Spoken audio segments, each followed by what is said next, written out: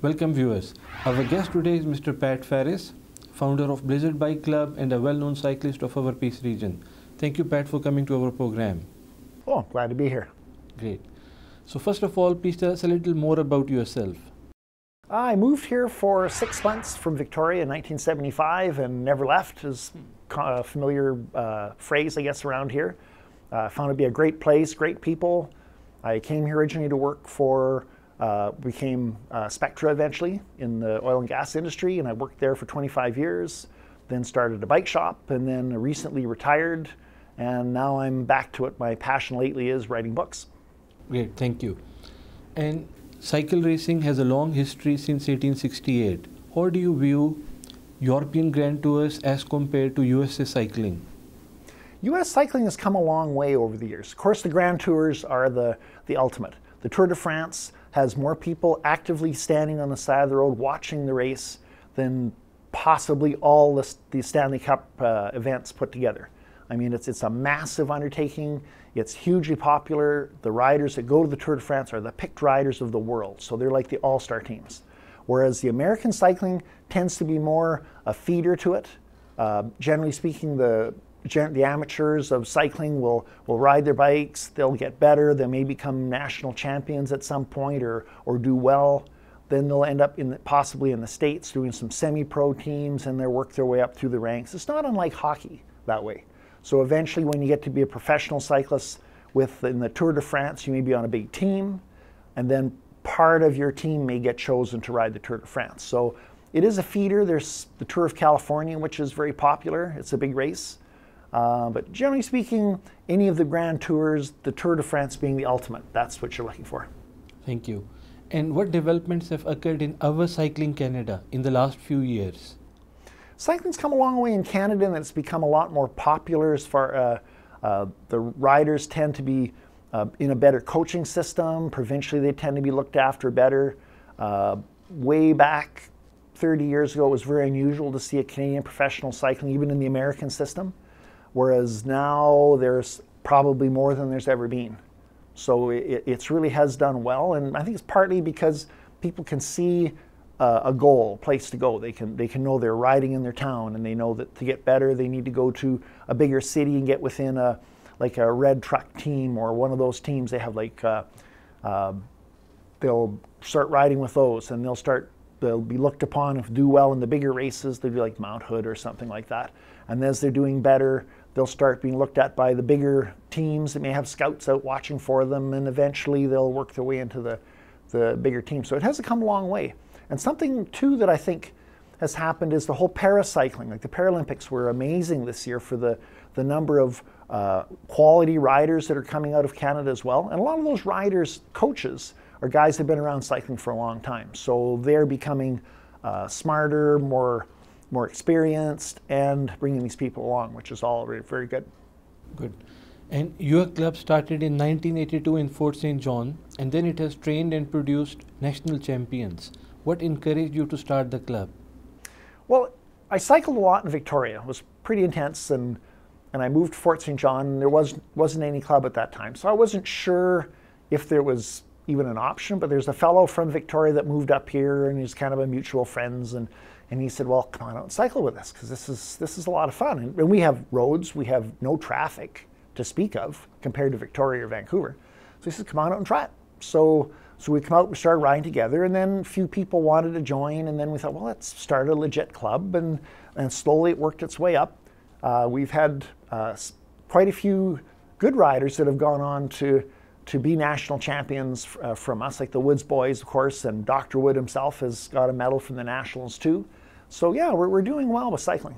Great. And what are the major activities organized by the club? Generally speaking, we're one of the original people that started the Fort St. John Triathlon. We have mostly road races, so it's what you see on television, like the Tour de France kind of thing. We do off-roading, like mountain biking, and we do what's called cyclocross, which is like a combination on-road and off-road. So we do all those range of things. And then we did a charity event. Dan helped Dan Webster with he put on the ride they had in the junior diabetes ride, and that incidentally is the first ride in Canada that's been put on by the for the diabetes group. Normally it's indoor. They've never had something actually outdoors. So that's the first one in Canada that they've had like that. So yeah, it's gone very well. Great. And about yourself, you have won many recognitions. Please tell us some of your best memories. Cycling's a lot of fun. You always get a good workout. Kind of keeps us out of trouble. And probably the highlight would be when the bike club had our 30th anniversary, because we started a club and we're probably the tiniest town with the biggest club anywhere. So it's never quite sure if it's going to go year to year, but eventually we had a 30th anniversary, which is pretty cool. We've always seemed to manage between 50 and 100 riders, which is always interesting, keeping our numbers up. And in 1986, we actually sent a team to Ireland, to the Ross Talton. And for a long time, we were the only team from Canada, and this is just an amateur team from the Blizzard Bike Club. We're the only amateur team to go to that race and ride it. It was 900 miles in 9 days, and it was hilly and rainy, but it was a lot of fun. But yeah, that was very cool. It's a lot of good memories. It's been a lot of fun riding with my kids. Like we'll go to a race in Vancouver or Alberta kind of thing, and both my boys are racing, my wife is officiating, and I'm there riding too. And yeah, it's nothing like it. You should try it.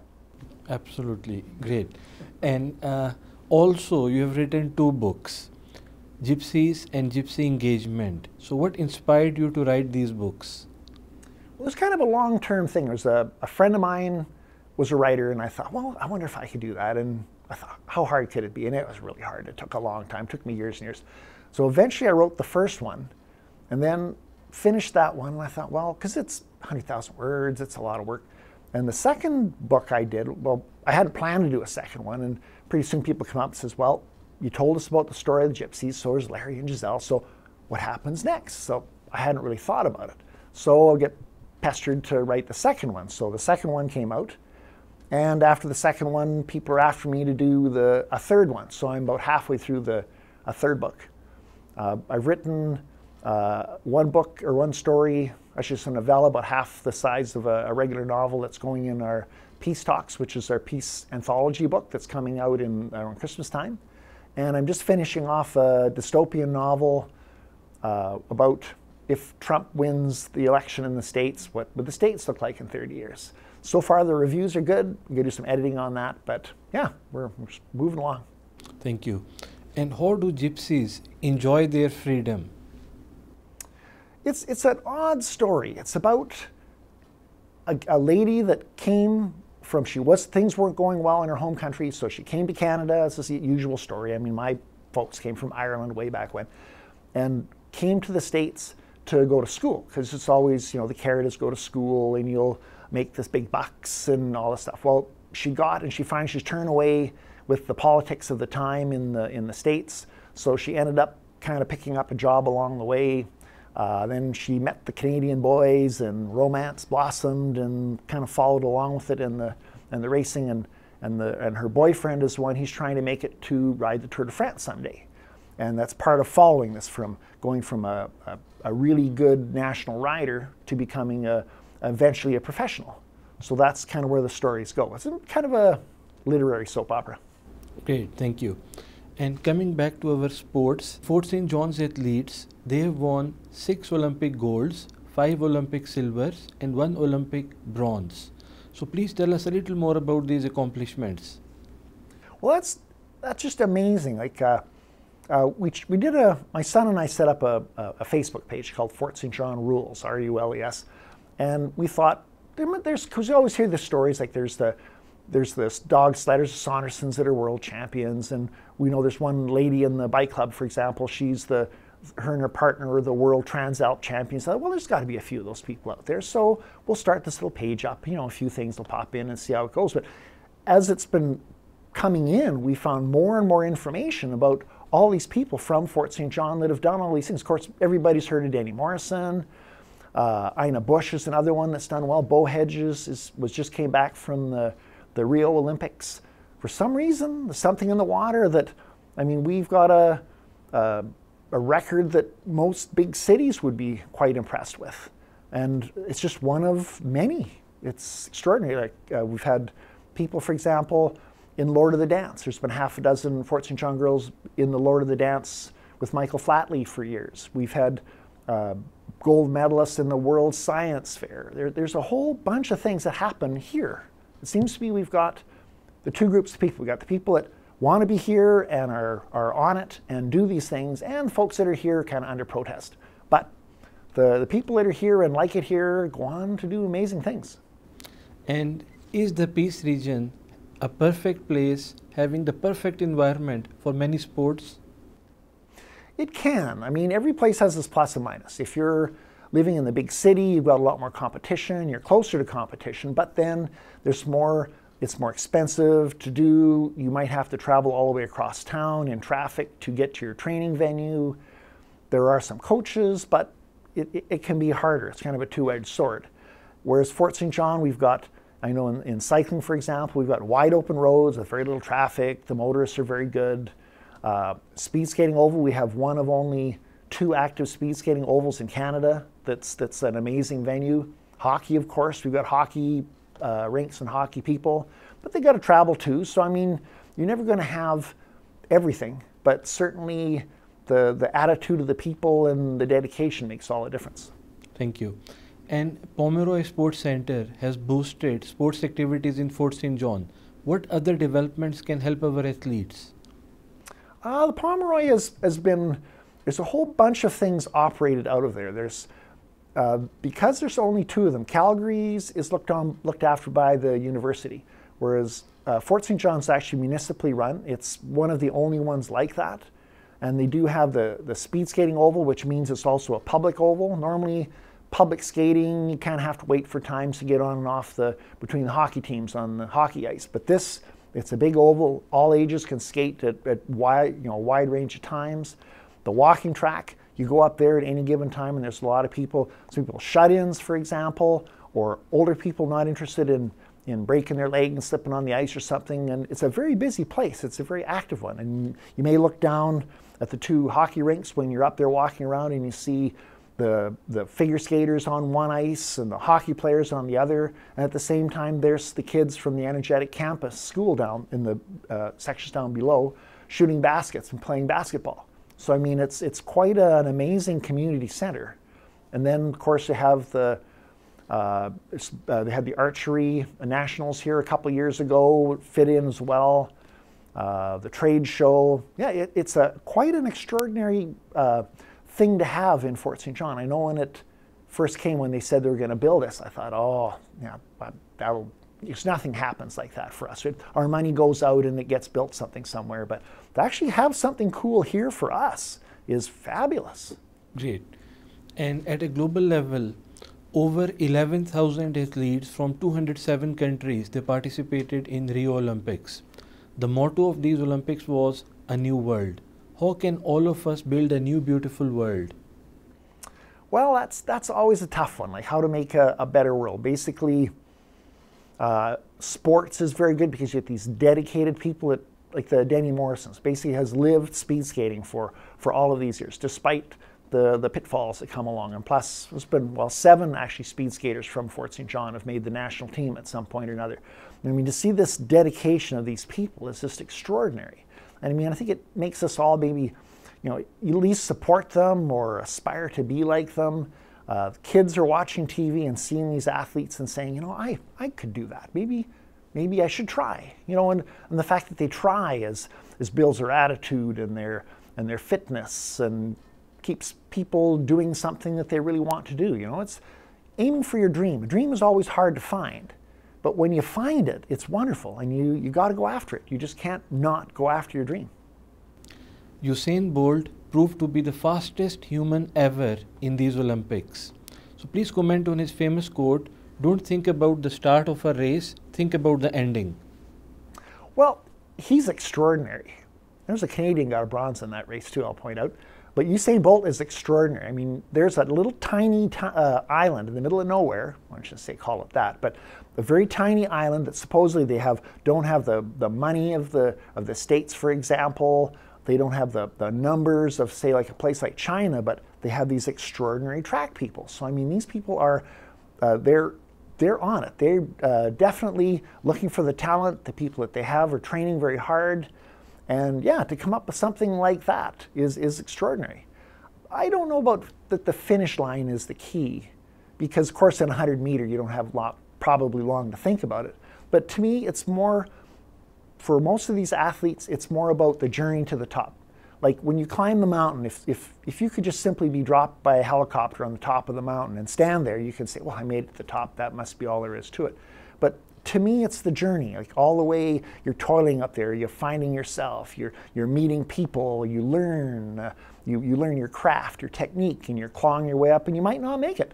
But ultimately, when you get up to the top, you appreciate it way more than if you were just dropped there. So you really have to want it, to climb your way to the top. And that's the only way you get satisfaction. And Pat, thank you for bringing your bike. I'm sure you have many good memories. Please tell us a little more about your bike. This bike is more of a road style machine. It's handmade Italian, so it's very light, very nice. You don't need a bike necessarily at this quality. I mean, you can have fun on any kind of bike that you own. Typically, the more you spend on a bike, they tend to be better quality, better adjusted. They'll last longer, more reliability, but everybody has your favorite bike. Doesn't matter where it came from, as long as you're happy with it. This is a road style machine, meaning it's got the drop bars, it's quite light, it's got the small wheels. Its intent is more to ride on road, so it's pavement of pretty much any kind. We can endure quite a bit, actually. People will be surprised. This is opposed to, say, a mountain bike where they'll have like a flat bar, the bigger heavy tires for more off-roading kind of thing. There's a whole variety of bikes out there, but this is typical of what a top-end road bicycle will look like. And how can we encourage people towards biking? You know, healthy lifestyle? Best thing is everybody pretty well has a bike sitting in their basement.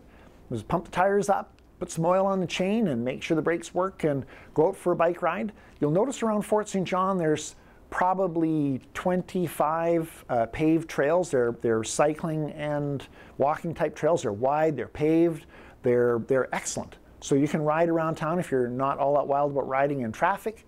You don't have to worry about the traffic, you just ride on those trails. If you're an on-road guy, you want to go check out like the rural roads, 5 minutes and you're out basically on a rural road, and out you go towards Montney or Cease Lake, wherever you want to go. Do note this is a very hilly country. Everybody, the south kind of comes up here and they go, oh yeah, that's pretty flat up there. No, we're surrounded with valleys. And I know the Grand Prairie guys, when they come over, and the Dawson Creek guys, they're always amazed at how hilly it is for our races, but that's part of its charm. And finally, Pat, what does sportsman spirit mean to you?